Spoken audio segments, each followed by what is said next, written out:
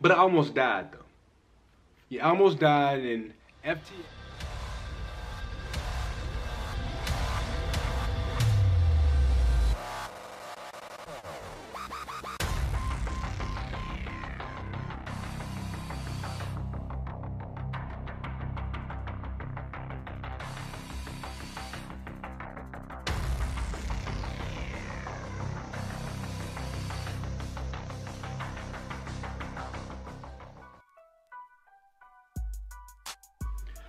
What's good, YouTube? This is Kenyel.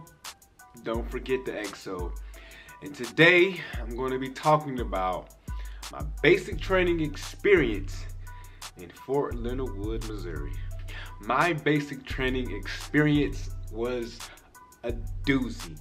My MEPS was in Raleigh, North Carolina, and they shipped me out to Fort Leonard Wood, Missouri. Then somehow we got on a bus. I don't remember much about that, but I do remember a drill sergeant telling us to put your head between your legs. So we were just scared. We were just doing whatever he said, and they just took us somewhere. I don't know why they were hiding the location. I don't know, but all I know is I had my head between my legs, and I was just hoping that they won't. I don't know. I was scared. All right, we all were scared. If I could have took a picture of everybody on that bus, this is the exact look.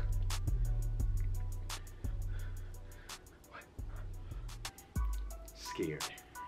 I don't remember how long the bus ride was because, like I said, I was scared. All right, I'm gonna just be honest with you. I was scared. But we finally got to Fort Leonard Wood, Missouri in the wee hours of the morning. I think they do that on purpose to have us all sleepy and confused, and I think it's a method to their madness. But when we first got there, they gave us a little flashcard. They gave us a flashcard to read to your parents.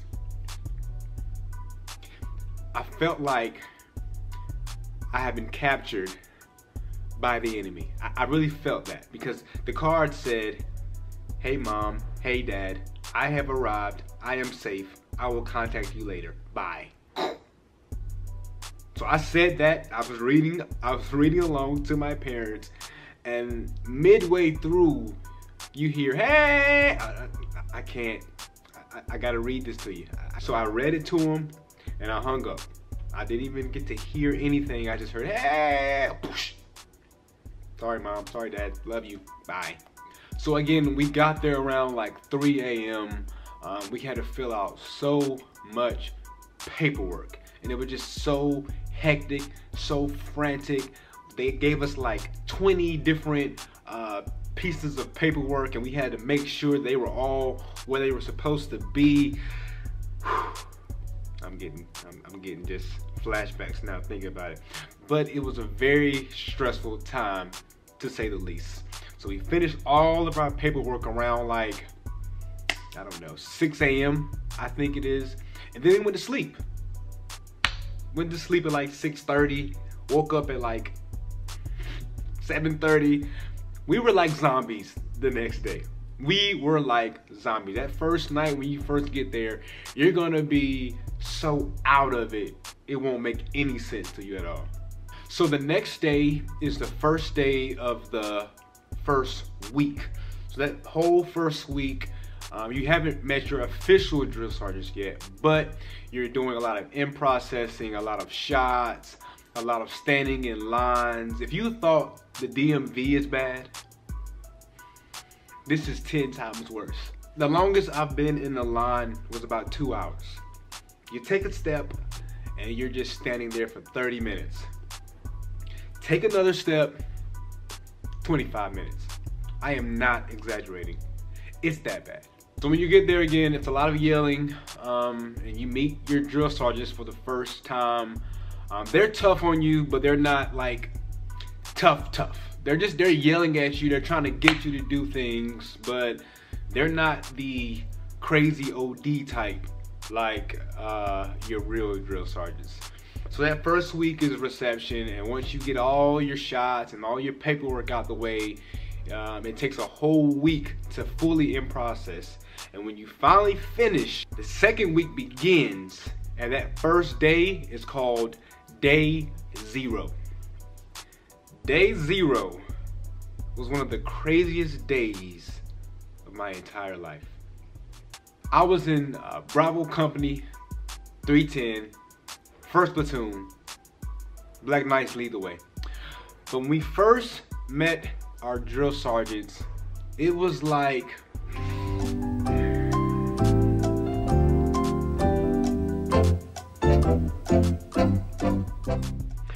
imagine some mean people times 1,000. That's all I got for you. That's all I got for you. That first day is meant to break you. Like, you have to go into basic training thinking that it's all a mind game. They're trying to break you. They're trying to break you down so they can eventually build you back up. When I tell you, it was like 3 or 4 drill sergeants around, certain people telling them to do 3 or 4 different things, and you don't know what to do. You doing what he say, now she mad. You doing what she said, now it's not meant to make sense. But like my dad always told me, just play the game. Cause that's really essentially all it is. It's just a game. You just have to go and play by their rules, because you can't go to basic training thinking that you're gonna call the shots. It's not happening. I'm sorry. I know you think you're, you know what I'm saying, you run your hood and all that, but it's not happening in basic training. Just do what they say and your life will be a lot easier. It'll still be hard though. Again, everything is at a frantic pace. When I first got there, I was running before I joined or whatever, but I wasn't running with all of my equipment on. I wasn't running with boots. I wasn't running with a heavy uniform. And when I tell you that I thought my legs were going to break in half, I mean, that's how much we run. In basic training, you get in trouble for walking anywhere. The only time you're allowed to walk is if you're marching in cadence with the drill sergeants. Everywhere else, we're running. My favorite thing was to run the chow though. Yeah, Bravo Company 310, you know what I'm talking about. I love running the chow, but other than that, I hated running. It was hard on my bones and my legs. Ooh, chow. Something that really stood out to me in basic training, those first probably 2 days of me being there, meeting my actual drill sergeants, was the first time we went to chow. Chow is where you eat breakfast, lunch, and dinner. The first time we went to chow, it was like they were possessed. They were yelling at the top of their lungs. They were standing on chairs. They were standing on tables. They were saying, get one scoop. You get one little small scoop. You trying to get like, go, go, go, go. When I tell you, it was so much going on. And there were a lot of people crying. There were a lot of people who were, no, I ain't doing this. I ain't. What did you sign up for? What did you expect? What did you expect this would be? But it was so crazy. I can hear the drill sergeants now. I can hear them now. That was probably the first time that it really set in, like, okay, this is real. This is real. This is real. But about the 3rd or 4th day, things start becoming more routine. It gets easier. I wanna stress that to you all. It gets easier. Okay, when you first get there, you're gonna think, I can't do this. I don't know, I just can't do this. But after about 3 to 4 days, things start becoming routine. You kind of expect what's next, and your body is getting used to you running all the time, and you're not as sore. So just stick with it and hang in there. You'll be good. The biggest thing is just to remember why you started. Didn't want to go home and be unsuccessful in my military career. I wanted to start and finish this thing. The thing that really surprised me about basic training is you're always busy. Like, they always have something for you to do. There's no chill time. There's no oh, let me go chill with the homie. No, there's none of that. There is none of that. From the time you wake up at 06 or 6 a.m., you're busy from 6 a.m. all the way to 7 p.m. I still don't understand how they have something for us to do every second, every minute of the day. You don't have to make any decisions. They will make them for you. I promise you that. I promise you that. But the only time that you're actually free from drill sergeants is Sunday. I don't know if you're religious or not, but I recommend you going to a religious service. It doesn't matter what you are. You just need that break away from your drill sergeants. And they can't mess with you on Sundays during those times. Those are the only times that you are free from the drill sergeants. Because you need that break. Trust me. In Fort Leonard Wood, Missouri, I met some of the coolest people that I've ever met in my entire life. I still talk to them to this very day. It's been 4 years now, and we're still in communication. Not as constant as, of course, when we were actually in basic training, but whenever I hit up somebody I was in basic training with, we just pick up like we never left. We have that uncommon bond. Not everybody can say that they've did basic training, and those people that you connect with, they actually know what you went through because they went through it with you. And it's a 1% of the people who can actually get into basic training. Like I always say, that's the most fun you never want to have again. Some advice that I could give you is to stay out of the way. That's probably the best advice that I could give you. Don't get on your drill sergeant's bad side early. That's literally the worst thing that you can do, because the drill sergeants are looking for someone to basically pick on and just that the whole time that they're there. So if you just stay in the back and you do what you're supposed to do and you don't cause a scene, your life will be a lot easier than someone who's talking back to the drill sergeant or blatantly disobeying a drill sergeant order. You do not want to be on the hit list, is what we call it.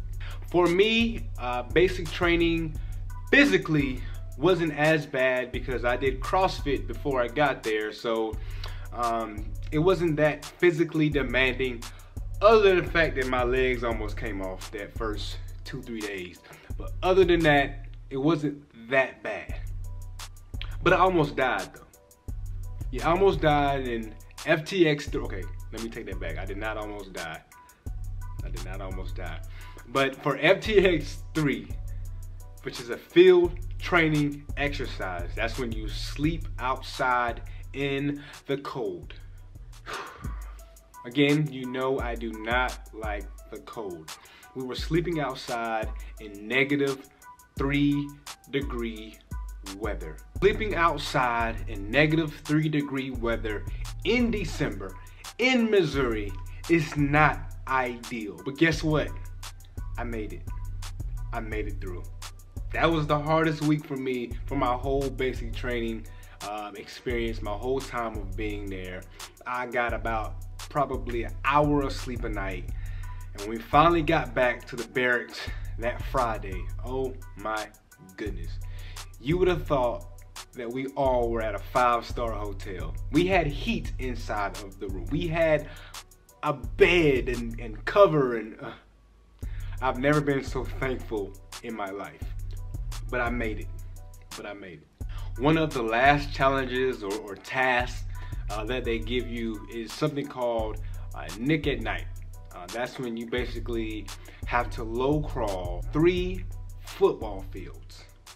You know what a low crawl is? You gotta lay on the ground and you crawl, and it's low, so it's called a low crawl. You know, the Army has done such an amazing job at naming these things. But we had to low crawl for approximately 328 yards, right? So that sounds bad already, right? Check this out. They're actually shooting over you, right? They're shooting over you. So as you're low crawling, you're hearing pew, pew. So I've actually heard that they're actually shooting very, very high up. I mean, it makes sense now, but when I was actually doing it, I could have sworn that it was going right by my ear. Like it was, the bullet was like getting the skin off of my face, but I was like, I cannot get shot in the head at basic training. That is not a good look. It is not a good way to go. That's what I was thinking. I don't know why. That's what I was thinking. So we crawled those 3 football fields, and at the very end, that's it. That's it. That was the last grueling task that we had to complete at basic training. Then we had like a little bonfire celebration, and it was amazing. We were all emotional. I may or may not have been teary-eyed. I can't remember. That was 4 years ago. But we were just so happy because we put in so much work each and every single day for 2 months. And all of our hard work really paid off, and we finished. Fast forward a few days was Family Day. Family Day was so special because in basic training, you don't get to have your phone with you at all. I think I called my parents twice since I've been there. And to finally actually see them and hug them, again, I may or may not have been teary-eyed. I don't remember. It was 4 years ago. But my parents were so happy. My brother wanted to come, but he couldn't make it. But I was so happy to see them, and I was so happy for them to see my transformation. It was so cool. That's why my mom is dressed like Queen Elizabeth. But anyway, but I was just happy to see them happy, and I was happy to see that I made them proud. The very next day was graduation. That was it. That was our last ceremony for basic training. I was so happy that it was over. It was so cold again. I know I keep talking about it being cold, but y'all just don't understand Missouri in December. It was such a great day. One of the most gratifying days of my entire life. But what tripped me up was my drill sergeants meeting my parents. They were the nicest people. I said, that ain't you, no, we not doing that. We not doing that. They were the sweetest people. In my mind, I was like, y'all was just cussing us out 3 weeks ago, 2 weeks ago, but I get it. Again, it's just a game. We're playing it and they are playing it as well. But I was like, I know you lying. I know you lying. But for me, I enjoy basic training. I mean, of course, once you're there, you're like, this sucks. I can't wait for it to be over. I mean, we all had like a calendar. We were marking X's. Each day was over. But I mean, once you finish, you realize how much fun you had, some of the great people that you met. Help me out for doing this all over again. That ain't happening at all. But I do not regret my decision to join the military, to go to basic training. I wish that every civilian in the world could actually experience basic training. I felt like a new me at the end, and I felt focused in life, determined in life. So that's some takeaways from that. Thank you for watching. That was my Fort Leonard Wood experience. Make sure you like, comment, subscribe, share. Hit the bell so all the videos will be sent right to you.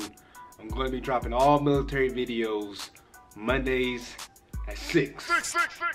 Alright? Y'all be cool, man. God bless.